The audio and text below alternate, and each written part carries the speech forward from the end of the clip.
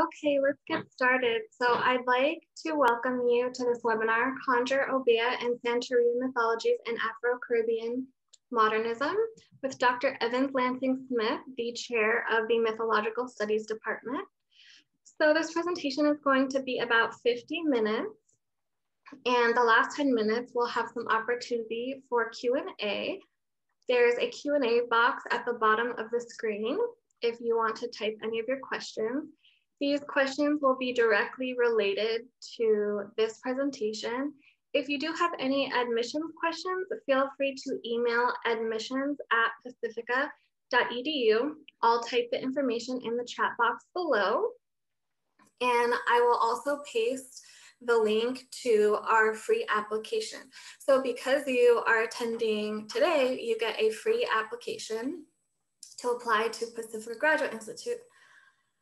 So we're going to get started in a minute, but I'd also like to share that if you haven't attended our Pacifica Experience Day yet, I'd also definitely recommend you attend, as we have breakout sessions for every program. And we also have a featured presentation and a student services panel. But again, you can always email admissions@pacifica.edu with any questions. All right, let's get started with the presentation. Okay. Welcome, everybody. I am Lance Smith, chair of the Myth program at Pacifica, which is an interdisciplinary program that addresses the various aspects of mythology as it plays itself out in religious studies and literature, art history, music, and philosophy, and so forth. My particular background is in comparative literature and mythology, with a special interest in the modernist movement in the 20th century. And I want to address that in relationship to the Afro-Caribbean form of modernism, focusing on a couple of spectacular artists, Wifredo and Romare Beardon. And when I say modernism, I'm talking really about the movement that started in about 1895 and then up through the First and Second World War. And a lot of creative experimentation and major breakthroughs were involved in the arts and painting and music and so forth during this period up to the Second World War. And then typically we refer to the period after the Second World War as postmodernism. And both of these will be involved in today's presentation. Both modernism and postmodernism are deeply engaged with myth. All of the great masterpieces of literary modernism, for example, are engaged with myths in complicated ways, like James Joyce's Ulysses, for example. And it became such a central theme in the modernist literature, the first part of the 20th century, that T.S. Eliot wrote a little review of Joyce's Ulysses, in which he defined what he called the mythical method in his review of Ulysses. And it was essentially a sustained parallel between the details of domestic life in the present and some undercurrent of symbolism derived from mythology. In Joyce's case, of course, Ulysses was structured by references to Homer's Odyssey. And it presents us simultaneously with a very detailed portrait of daily life in Dublin, June 16th, 1904, but with each chapter having sustained parallels to episodes from Homer's Odyssey. And this is what Eliot called the mythical method. The critical consequence of the mythical method for Eliot, which is relevant to our work today, is the notion that what the mythical method does is confer what Eliot called shape and significance on the anarchy and futility of contemporary history. Shape and significance on the anarchy and futility of contemporary history. And he was writing just after World War I, with World War II around the corner. So he knew what was meant by anarchy and futility. And it's not so very far from our current situation in many ways. So the quest for myth essentially is a quest for meaning, structure, and order, not only in the artworks that we'll be looking at, but also as myth manifests itself in our lives.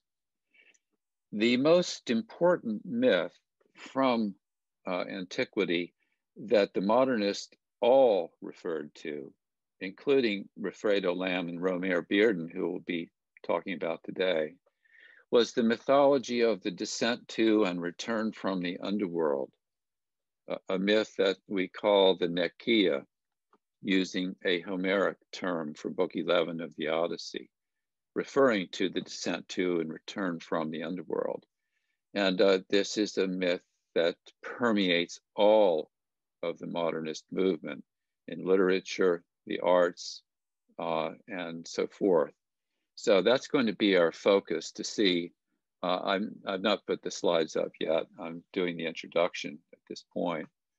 That will be the focus of what we're going to do today. Examine how does the myth of the Nekia inform the works of Afro-Caribbean modernism, and what do they do with it that is so powerfully new and original? So I'm going to proceed with the presentation, well aware that there's more material here than one can absorb in 50 minutes, and I'll just have to see how far we get. So at this point, I'd like to share my screen and begin the presentation on Afro-Caribbean modernism. And I'm going to use a couple of terms that are critical for this. One of them is syncretism, which involves the synthesis or relationship between a variety of mythologies from different traditions, and how that changes in the work of Wifredo, Lamb, and Romare Beardon after the Second World War, in a period of post-colonialism, when the European powers, the imperial powers of France and Spain and England, withdraw from such places, and the French, of course, included, as the Caribbean worlds that were the location of these, the lives of these artists.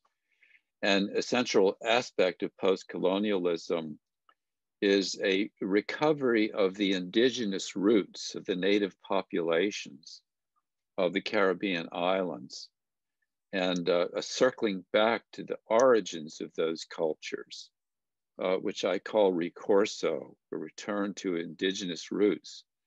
And that involves a discovery of these extraordinary mythologies of the Caribbean world associated with such movements as the voodoo in Haiti, the Santeria rituals in Cuba, and in Martinique, the encounter that Romare Beardon had with the Obeah traditions. All of these involve explorations of the relationship between this world and the other, so to speak. The other conceived as the world of the ancestral dead, the world of the spirits, and so forth. Hence the connection to the mythologies of the Nekia. Here's Eliot's definition of the mythical method, which I just recited for you. And a quick reminder that the hero journey is relevant to the subject of the descent to and return from the underworld, as outlined by Joseph Campbell in this selection from his book, The Hero with a Thousand Faces. The journey to the underworld at the bottom of the circle and the subsequent return. And I'm particularly interested in our subject today, in Afro-Caribbean modernism, with that bold horizontal line, the threshold between the two worlds, because this becomes one of the creative contributions to the myth that are offered by our artists and poets of the Afro-Caribbean Renaissance. And I've tried to indicate that shift, moving from the circle to this image of the explorations between this world and the other, moving in both directions with the liminal space or the threshold in between them, if you think of those three vertical lines as an image of a portal.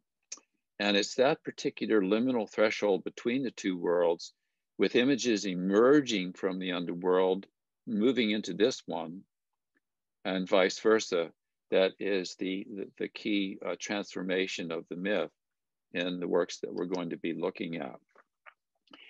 I'd also like to remind you that the underworld is broadly defined, and there are many different ways of experiencing the journey to the underworld. Most famously is the notion of an inferno from Dante, that the underworld is a place of punishment and pain. And this is certainly the case, of course, during the 20th century, with that particular approach to the underworld being extremely important, given the history of the century. But it's also other things. The underworld is also a crypt, a place of the ancestral dead, where one can communicate with the spirits of the dead through the rituals of Santeria, for example, and voodoo in the Haitian context.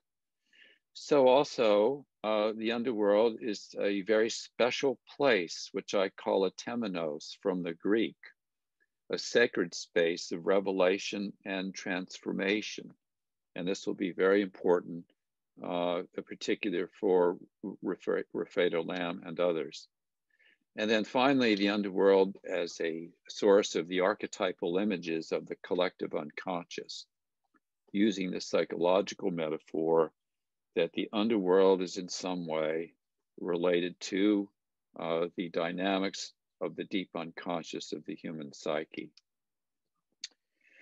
When the mythology of the Nakia, the descent to the underworld, is activated in a painting or a text, certain kinds of images typically appear. And I've offered this very brief overview of a variety of different images that manifest when the mythology of the descent to the underworld occurs. And in our work today, this would include, very importantly, zoomorphic necrotypes that I call them. Horse is particularly important.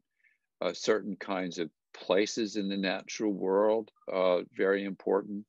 And then various images from the architectural domain. And I call these images necrogynotypes, combining the word nekia with archetype and the word gynecology with archetype. And all I mean by that fancy word are images of the descent to the underworld, which are activated in a text, often in a domain that is presided over by the divine feminine, archetypal images of the feminine related to the mythology of the underworld. And this gives a kind of a basic background to the materials that we're going to be talking about today. Now, the project that I'm working on combines not only the paintings, but also the poetry of people like Aimé Césaire and Derek Walcott, although that is actually part of a larger course that I'm working on. We do have time today to get a little taste of this artistic movement in relationship to the mythologies of the Nakia, beginning with this marvelous collaboration of Wifredo Lamb on the right and the great poet of negritude, Aimé Césaire, on the left. And they collaborate in certain major publications that I'd like to explore. And you have a musical attachment there that we'd be able to explore in the classroom of Aimé Césaire's poetry set to jazz. It's a terrific recording called Insurrection Perlière, a French recording that is really quite marvelous. Here is Wifredo Lamb with his some of his collections as masks from his collection of African art. And in the background, you'll see a little glimpse of one of the paintings, the large canvases that we'll explore briefly during the presentation today. Wifredo Lamb was born in Cuba. His father was Chinese. His mother was indigenous with mixed racial ancestry of the indigenous populations of Cuba and the Spanish colonial lineage as well. So he kind of sums up the complexity of the Caribbean world with the multiple racial inheritances associated with them, including, of course, in a very important way, the connection to the African world, which he began to explore in a very deep way in his collections and in his art. Now, our subject will focus on this critical moment in 1939, in the early 40s, during the Second World War, when the Nazis invaded Paris, and there was an extraordinary exile of artists who were hostile to the Nazi regime, leaving on a boat in Marseille in 1941. This was an endeavor sponsored in part by Peggy Guggenheim. And in this particular picture, you will see Wifredo Lamb in the front with his wife, and behind him, you'll see André Breton, and they're both on their way back home, so to speak, for Wifredo Lamb, stopping first in Martinique, and then eventually Lamb making his way back to Cuba. Now, the complication here for both Wifredo Lamb and Aimé Césaire is that the descent to the underworld gets conflated with the mythology of the homecoming of the hero from Homer's Odyssey. The homecoming motif and myth we call the Nostoi. So for both Wifredo Lamb and Aimé Césaire, going back home to Martinique and going back home to Cuba was a shock to see the condition of a colonial population suffering from the long history of slavery and colonial exploitation in both Martinique and Cuba. And so in many ways, the Nostoi, the homecoming, was a descent into hell, a revelation of these the tragic circumstances of the history of slavery in the Caribbean world. On the middle line here, you'll see something, some of the details of what's meant by syncretic vitalism, or the notion of syncretism as a mixture of different styles. And for Lamb, this essentially meant a mixture of the Cubist experimentation of Picasso, whom he met in Paris, along with the surrealist movement related to people like André Breton and a host of others. And then finally, how that gets mixed into Lamb's paintings with reference to the traditions of the Santeria rituals that he experienced firsthand, along with the rituals in voodoo in Haiti. So it's that particular synthesis of mythologies that Lamb draws from in his works. Here are Lamb and Breton in Haiti in the 40s when they went together to a voodoo ritual involving the trance possessions with the various voodoo deities associated with them. And Breton's a very important figure because after leaving Haiti, he went to the United States and he had a trip in which he went westwards into the territory of the Hopi. And he became very, very interested in the Hopi Kachinas that you'll see on the wall here behind him. And he also wrote a wonderful book about his time in Martinique, spent in the company not only of Lamb, but also Aimé Césaire. You can find this translated in wonderful English editions as well. This is Lamb's ancestor, Antonia Wilson, and she essentially raised him as a boy, his grandmother. And he was instructed or initiated by her into the mysteries of Santeria, rituals, and had some very specific experiences and encounters that became important for his work.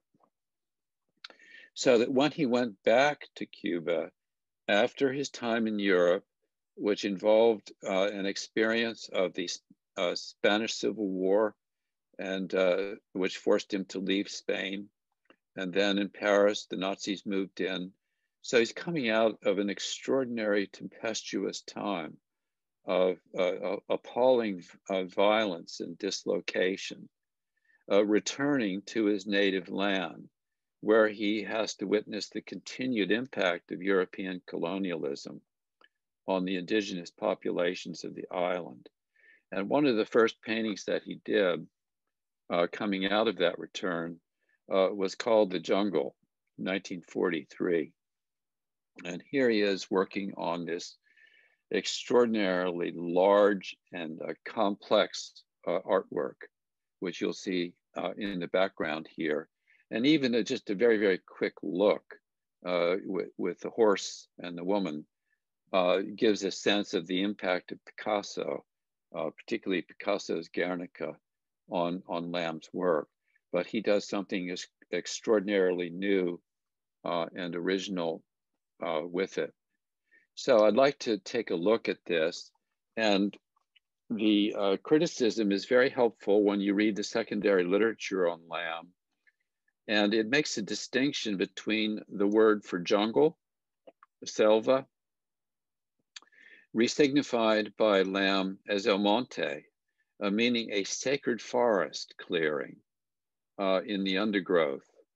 And it's that sacred forest that is so important for Wifredo Lamb, the underworld as a temenos, as a crypt, a place where the ancestral spirits of the dead communicate with the living, but also a place where historically the Black slaves escaped the plantations and found refuge and a home in the so-called bush, La Maleza.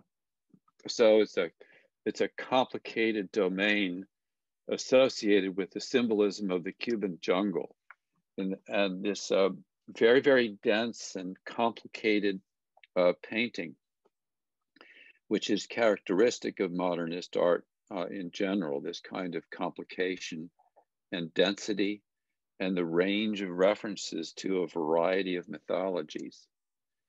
Now, so if you think about the imagery of the Nakia, the journey to and return from the underworld, and that image I put of the permeable nature with the underworld emerging into this world, and the boundaries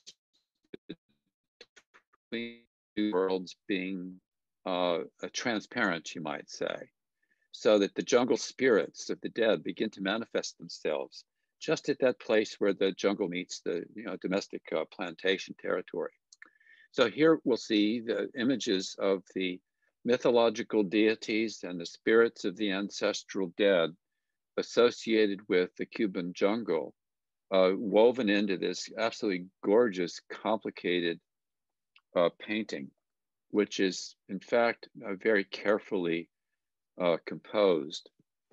And some of the images that are make their way into this piece will be obsessive motifs in Lamb's work, such as the strange hybrid, part human, part horse figure on the left. And just to the right of that figure, the strange hybrid creature, part woman, part spirit, part bird, part fish. And then on the right, a third image with the smaller one in between, representing various symbols associated with Cuba and its history in relationship to the myth of the underworld and Nastoi.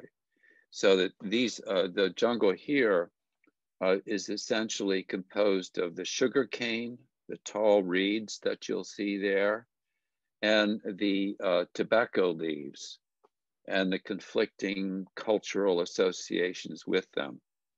And the introduction of elements of violence with the scissors in the upper right there that will become knives and indicate some of the painful, sinister dimensions of Cuban history related to the colonial period and slavery with the enforced labor associated with sugarcane, for example, woven into this rather extraordinary image, along with little faces peeping out from the forest representing the deities of the ancestral dead connected to the Afro-Caribbean mythologies that Lamb was so interested in.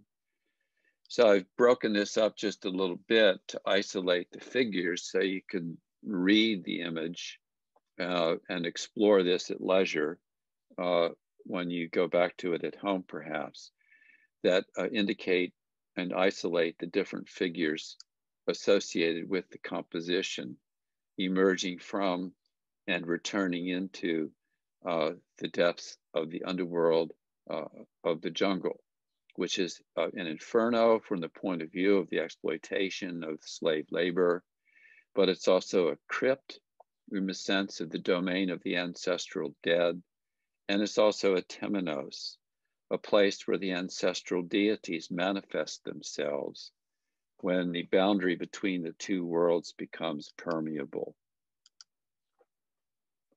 The horse is of particular importance in relationship to the feminine throughout the course of Lamb's work.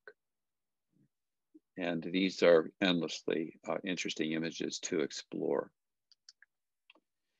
Now, to give just very quickly a sense of this hybrid syncretism of the African diaspora and the way those symbolic images made their way into Lamb's work, we could take a look at this quickly at this piece called The Eternal Present, shortly after the jungle.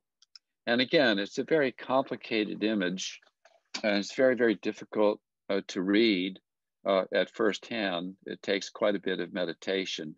And you'll see the strange images of that emerge from the jungle with the kind of combination of the human and the horse and the bull and the monkey on the left, and then this little face on a plate in the lower right, right beside a hand with a knife in it, and then in the upper right, our upper right, this hand holding a rather threatening looking staff with a double-bladed axe pointed upwards and downwards.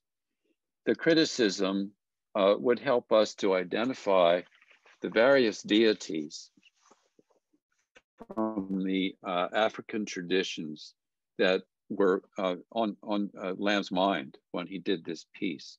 And these are all, to some extent, hypothetical identifications of the different images and presences that appear in the painting associated with the Afro-Caribbean mythologies that Lamb was working with. And it's the synthesis of those mythologies that is so important for Lamb's work. So it makes for a difficult read and complicated analysis, especially in a short presentation. But you can see the little round head here is identified with the messenger Hermes-like figure, guardian of the forest and the crossroads, and other blacksmith Ogun the warrior, and the knife and the thunder bolt of Chango, and so forth. All of that brought together in a kind of surrealistic style is very characteristic of Wifredo Lamb's achievement in his art.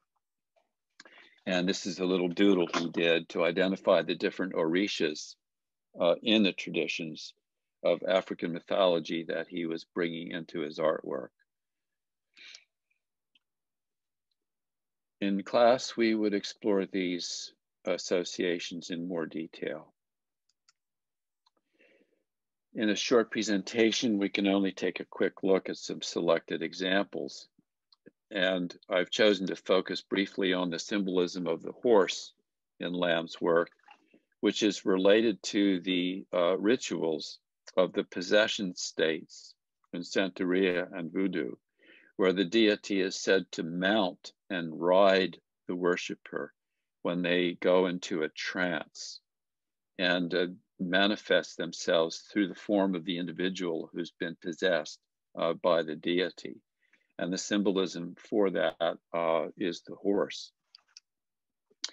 And Lamb's work, coming out of Picasso's, clearly in an image like this, very, very typically connects the horse to the archetypal images of the divine feminine.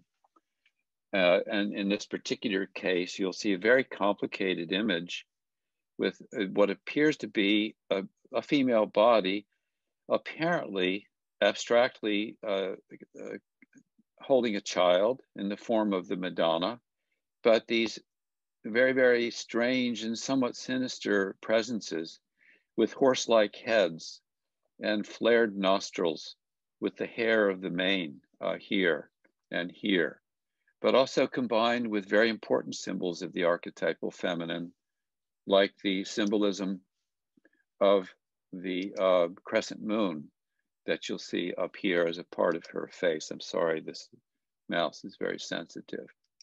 So there are innumerable examples of what is called in Lamb's work the femme cheval, in French, the horsewoman. And they combine these images of the horse with images of his surrealistic approach to the deities of the Afro-Caribbean world that he was deeply involved in. And these are just a few of those of the femme cheval in his paintings that are extraordinarily complex, evocative, and as you can see, often very, very much inspired by Picasso's portraits. Now, the horse is deeply archetypal, and in a mythology class at Pacifica, we would explore the background of the symbolism of the horse in relationship to the journey to the underworld and the symbolism of the great goddesses. This particular one is the White Horse of Uffington in England. And this one is a ceramic terracotta piece of the connection between the horse and the feminine in this symbolism of the Medusa, from whose head Pegasus is born. And you'll see this absolutely marvelous little Pegasus here that she's holding. So, and the spirals here are meant to represent the serpentine motif of the hair of the Medusa. And it's the connection of those images of the horse, the feminine, and the serpent that Lamb was so interested in. And it has a long archetypal background in the history of mythology, as, for example, in this Roman piece of a horse goddess called Epona, which was very, very important in the European world when the Romans began to move northwards and encountered similar deities connecting the feminine very typically to the white mare. It's very strong in Ireland, for example. Now, another painting before we move forward to Romare Beardon for a little bit is this, the image called The Threshold by Wifredo Lamb, which incorporates this rhomboid-like figures. There are three of them, large ones with smaller rhomboids enclosed within them. So the geometrical motifs are a very, very important part of the art of the time and of Lamb's work. And these have been seen as representing a portal or a threshold to the other world. And you can see the little spirits of the other world beginning to emerge here in the left and the bottom. And this is specifically related to a Naningo tradition of the Abakua strains of African mythology in the Caribbean world, with these images of the spirits of the dead that form an important part of the dances.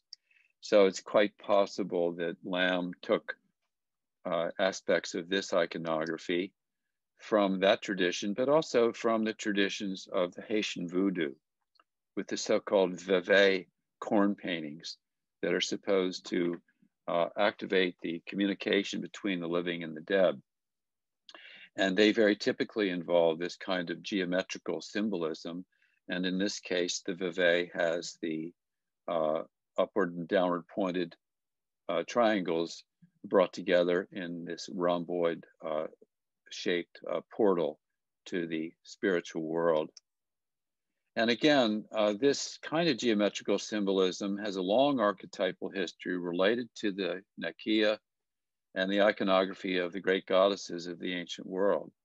This is from the island of Orkney in Scotland at a special temple / tomb site on one of the islands.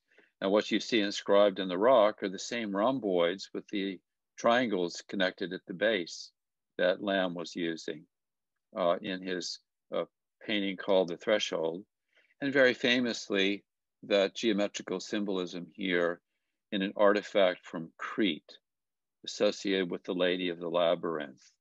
And you'll notice on her apron, you will find the same complicated geometrical symbolism, upward and downward pointed triangles at the position of the womb, representing the movement back and forth between the world of the spirit into the world of the flesh at birth, and the contrary movement from the flesh to the spirit at death, both presided over by the divine feminine. And in this case, she's got the symbolism of the snakes in her hand, and perhaps a feline symbol of the cat on her head. And this makes its way into the complicated geometrical iconography of Hermeticism and alchemy, which is another class that I teach in the curriculum. Here you'll see a very complicated image of two interlocking triangles inscribed within each other from Giordano Bruno in the 16th century. So these traditions of Santeria and voodoo and the iconographies associated with them become of central importance in Lamb's work. What I would like to do now, given I've only got 5 or 10 minutes left, is to very quickly show some images of the collaboration between Wifredo Lamb and Aimé Césaire, beginning in the 60s and then continuing up to the end of Lamb's life. And you can see here the strange, otherworldly, sinister synthesis of these images from Afro-Cuban mythology, which are haunting and disturbing, and certainly reflect the traumatic history of the indigenous populations of the Caribbean that Lamb was so much involved with. And there are a handful of these images that are accompanied by poetry by Aimé Césaire. And you can see that dark, sinister, threatening, infernal side of the underworld. But you'll see also the continued interest in the symbolism of the horse, the feminine, the bull, the moon, and so forth, as being a very important part of the iconography of these enigmatic, complicated, sometimes sinister images. We have now just a few minutes to race forward to Romare Beardon, who was American, growing up in North Carolina and coming into his artistic period in the New York of the 1940s. So he's a younger artist, but like Wifredo Lamb, became very, very interested in African and Cuban mythologies. Here is Romare Beardon with Aimé Césaire. Here he is with Derek Walcott, whose poetry would be an important part of a full class devoted to this subject. And just to get some sense of Beardon's development, this piece from the 1960s called The Walls of Jericho gives some sense of the incredible turbulence and violence and pain and suffering of the civil rights movement and the whole problem that we're facing today with this horrible legacy of really bad karma for the nation. And during that period of apocalyptic disintegration, the Vietnam War, the assassinations, the civil rights movements, the murder of the children in the churches, horrific atrocities that are such a shameful part of our history. This is Romare Beardon's response, and it includes images of a collapsing civilization with the Gothic and the Roman architecture on either side. And then in the middle, the incorporation of these extraordinary sculptural artifacts from Africa that Lamb was Beardon became very, very interested in. And the complicated identification of these images from the walls of Jericho take us back to the rituals of the Yoruba people with the building of altars by the kings, the Obeahs, where the ancestral dead would be invoked. And the heads that we saw in the previous images go back to that tradition of the summoning of the shades of the ancestral dead through ritual offerings. So Beardon is, like Lamb, going back to his deepest roots with the African traditions that he became fascinated by in his time in New York, which of course has extraordinary resources for these artistic traditions. When he moved and when he became such a very successful artist, he bought a home in Martinique, and he turned his attention to an old theme in his associated with what he called the Conjur women from his time in the American South. And the Conjur women were kind of shamans, presided over medicinal work and spiritual communications with the dead, and psychological counseling, all kinds of functions.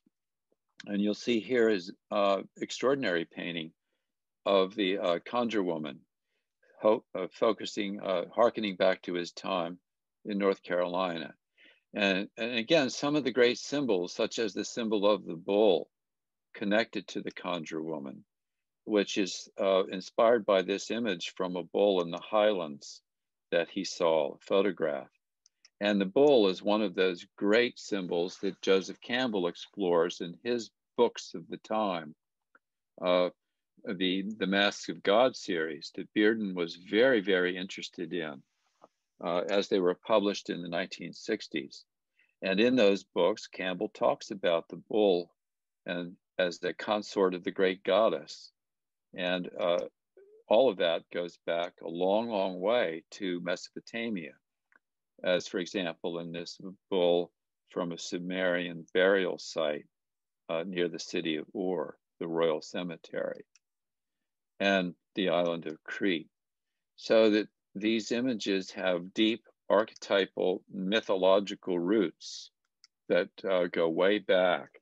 And Lamb's work is gorgeous. Romare Beardon's application of these symbols of the Conjur woman as an angel with the symbolisms of the snake and the bull and the bird and so forth are really spectacular examples of post-war American art.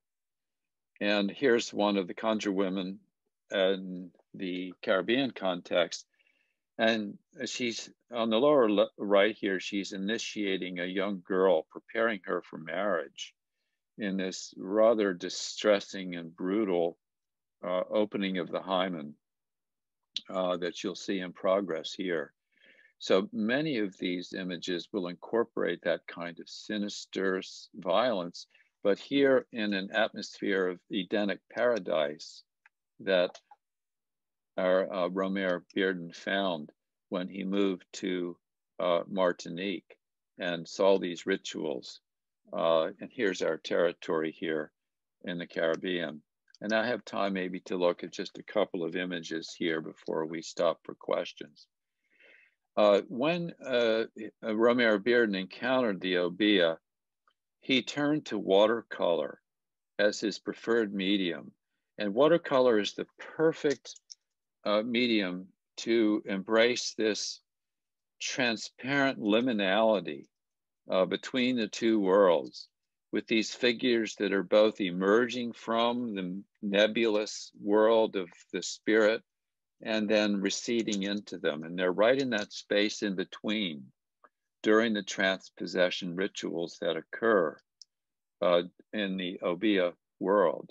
And his portraits of these Obeah women are extraordinarily beautiful watercolors, but they also incorporate some of these basic, what I call necrogynotypes. Particularly important for Beardon was the image of the serpent that emerges, but also the imagery of the bull comes back in this high priestess of the Obeah, and the very, very powerful watercolor of the priestess of the spiritual traditions of the Afro-Caribbean world that Beardon was able to experience while he was in Martinique. And this one clearly indicates the powerful presence of the serpent as the central symbol in this tradition. And once again, this is a key theme in Campbell's book, The Occidental Mythology from the Masks of God. And I think I'll finish just quickly with these synchronicities that occurred when he was working on these paintings. And they have to do with these weird synchronicities when he was doing these. And in one case, a big anaconda crawled out of a basket at a time when Beardon went to visit one of the Obeah women. And then another time in his studio, he invited a woman to spend the night in the studio, and an 8-foot-long python came out of her suitcase and coiled around the easel while he was painting.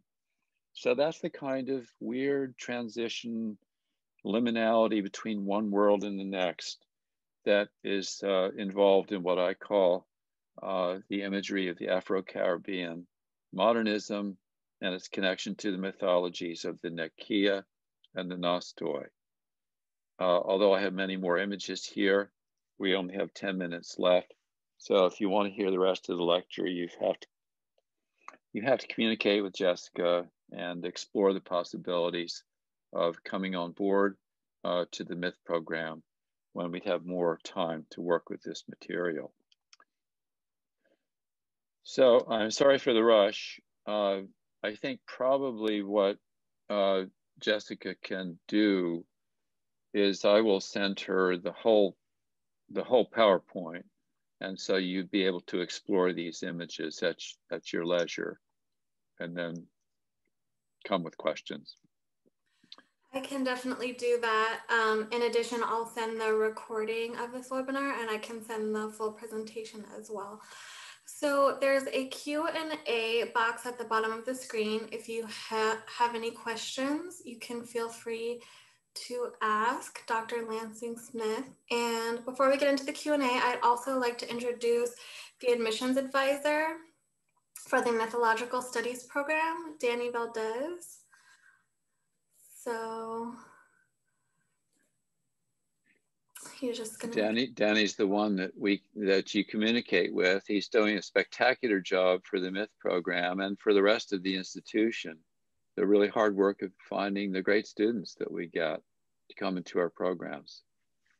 Thank you, Lance. I appreciate that. So my name is Daniel Valdez. I'm the advisor. I'm gonna, or maybe, I don't know if I have access to, but yeah, in the chat, I'll go ahead and put my contact info. And if you have any additional questions that we can't answer now, feel free to reach out anytime. Thanks, Danny. And I'll also put Danny's email in the chat. It's good for you to put the face to the name so that if he gives you a call, you know who's giving you a call. All right, so let's start with the Q&A. Our first question is, how does mythology inform psychotherapy in session? Most typically, since Pacifica is largely inspired by the depth psychological traditions of Freud and Jung, and then the post-Jungian world of James Hillman, the mythological images manifest themselves quite frequently and quite dramatically in the form of dreams. If not dream, reverie, artistic creations, in which the archetypal images of the deep unconscious manifest themselves in ways that become accessible to the analytical work during a session. So for Jung, for example, Jung's myth of analysis was the descent to and return from the underworld. Thinking of the underworld as the domain of the collective unconscious, it manifests itself in the form of the dreams.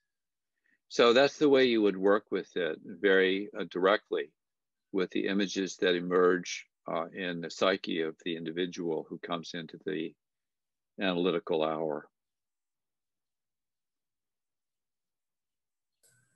Okay, thank you. And our second question is about Romare Beardon's origins.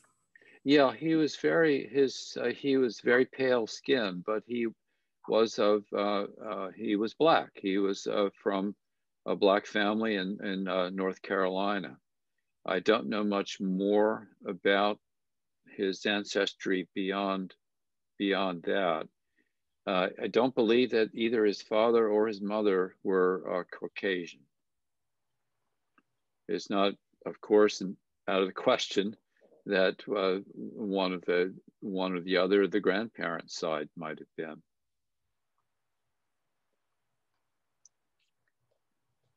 Yes, some other questions are coming up. I'm not sure I'm understanding them. No, okay, necrogynotyping images emerged science fiction and fantasy, literature and film, all the way through it. The great tradition of myth and film, and the way these images manifest themselves in the work of the great modernist filmmakers, Jean Cocteau, Fellini, Bergman, Antonioni, Truffaut, all of that you can pick up and follow into American film and TV series, science fiction, Tolkien, for example, The Lord of the Rings, are permeated by the images of mythology in really, really important ways. The film that Romare Beardon and Wifredo Lamb liked so much was the wonderful film Black Orpheus by Michel Carnet, that was such a smash hit during the 60s because it has this great scene of a macumba ritual in Rio during the carnival. And that would be a good place to turn now for a revisioning of the mythology of Orpheus in that film.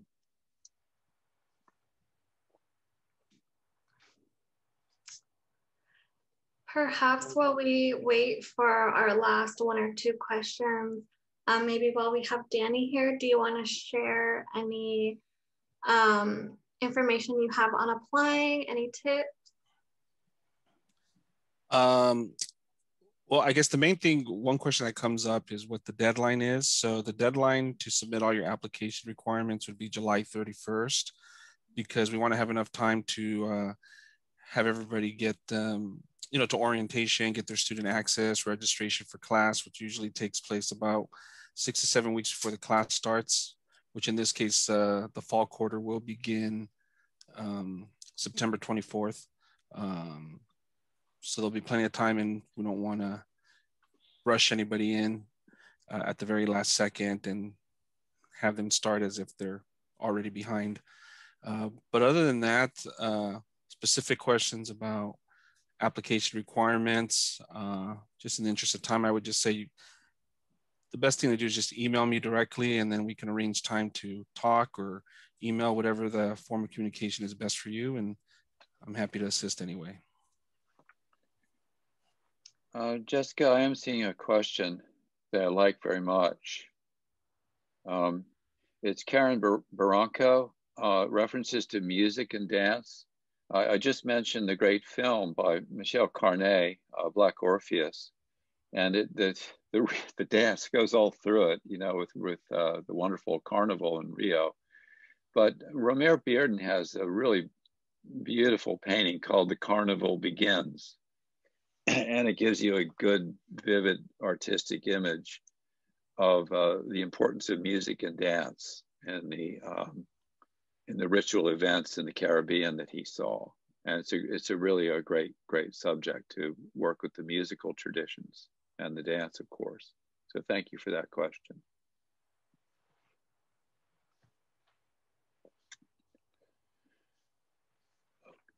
Okay, I think Jessica had asked me very quickly. We get applications from people from all kinds of backgrounds that really love the Myth program.